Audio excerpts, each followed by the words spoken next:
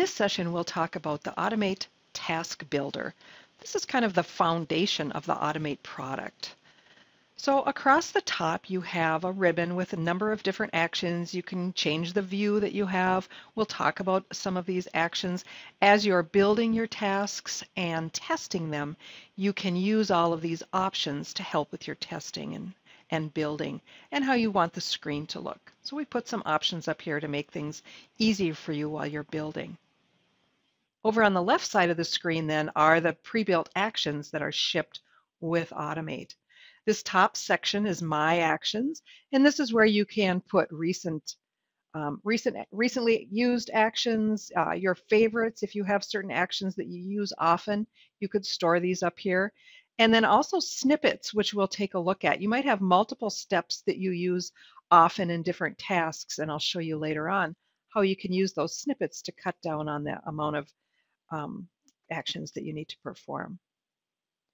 These are all the pre-built actions that you have, and what you do is you select the one that you want to use, drag it over to the work area, and then it will open up a template that you fill in with all of the options depending on the action that you want to take.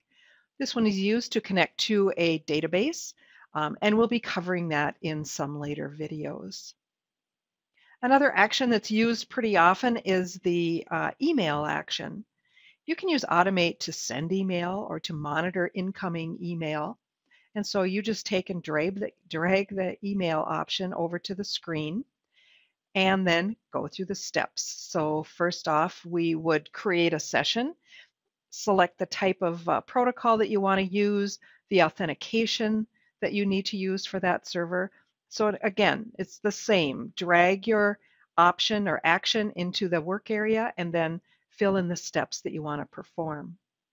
Down at the bottom, there's a search window that makes it a lot quicker to be able to find some of those actions instead of scrolling up and down within the window with the actions in it.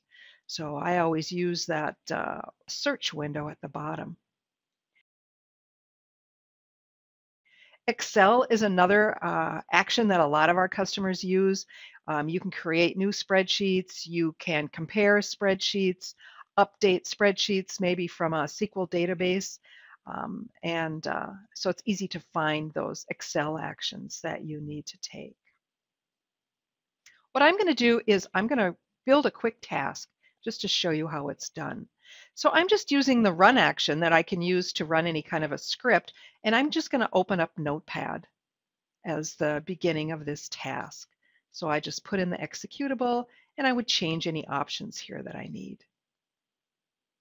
The next thing that I'm going to do then is I'm going to add a variable for the date. So I can click on that, create your variable name. So this one's just going to be var today. And then I want to format that. How do I want to see that date format when I use it in my Notepad task that I'm going to run?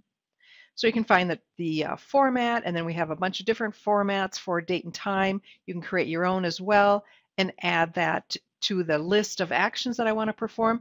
And I'm going to populate that date variable when this date and time get formatted. The next thing that I'm going to do then is I'm going to select the input. So what am I going to do once Notepad opens up? So we have an input option that you can use to send keystrokes. Now I'm just doing it to Notepad, but you can certainly send those keystrokes to any other application where you might be able to enter some data. So I'm just entering this is the message, and then I'll show you how you would select that variable. The percent sign is available in any field where you can add variables. I'm just going to add that, so we're just going to put in today's date. So you can see that your tasks can be very dynamic.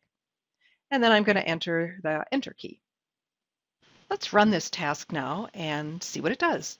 So you can just select the run, and it will run this task in kind of a debug mode.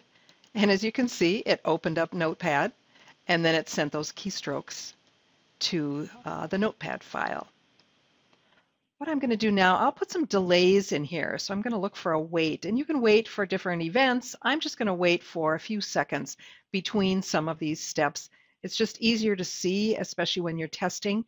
You can kind of slow things down so that you can see what each step is doing. So I'll just drag that wait for duration and put in the duration over into the task and kind of slow it down when it's running. The other things you'll want to do is you'll want to add some comments into the task. These can be throughout the task.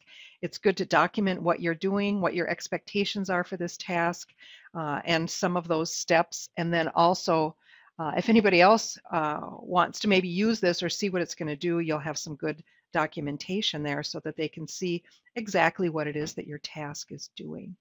The next thing I'm going to do is organize this task into different regions. It helps to make it a little bit more clear as to what actually is happening. So you can select the steps that you want to put in a region. I'm going to create one for variables. And again, you might have a task that's got 100 steps in it. So this is a good way to be able to get it organized. You can kind of clean up the screen as well. I can close up each of the regions and just kind of clear up the screen a bit. And then I'll create another one for processing. This is one of the best practices that we recommend, that you kind of organize your task into different areas, maybe setting up variables. Next one might be accessing servers, and the next one processing files. So it's a good way to, it's another piece of documentation actually. Now what I'm going to do is use that snippet that I've got. So I just drag that over to the bottom of the task, and I've got a snippet created for email. So I have 3 different steps that I use to log into the email server is the first one.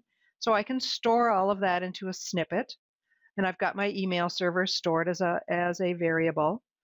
And then I'm going to send a message. So I've got the to and the from. I could change the subject line here, and I could change maybe an attachment that I want to send along. But I've got all of that logging in information stored, and then I'm going to close up the email. So that's what a snippet does, allows you to save multiple steps, and then you can just drag them over, and it will add each of the individual steps. Now for testing, you might want to run just a selected steps, and that's what I'm doing. I'm just going to run those first few steps. And as you can see down on the bottom, we've got an output file that's outputting each step, whether it was successful or not, and if the task itself was successful. So that's great when you're testing to be able to see each step and where you might have an error occur. So that's an overview of the Task Builder. We'll see you next time.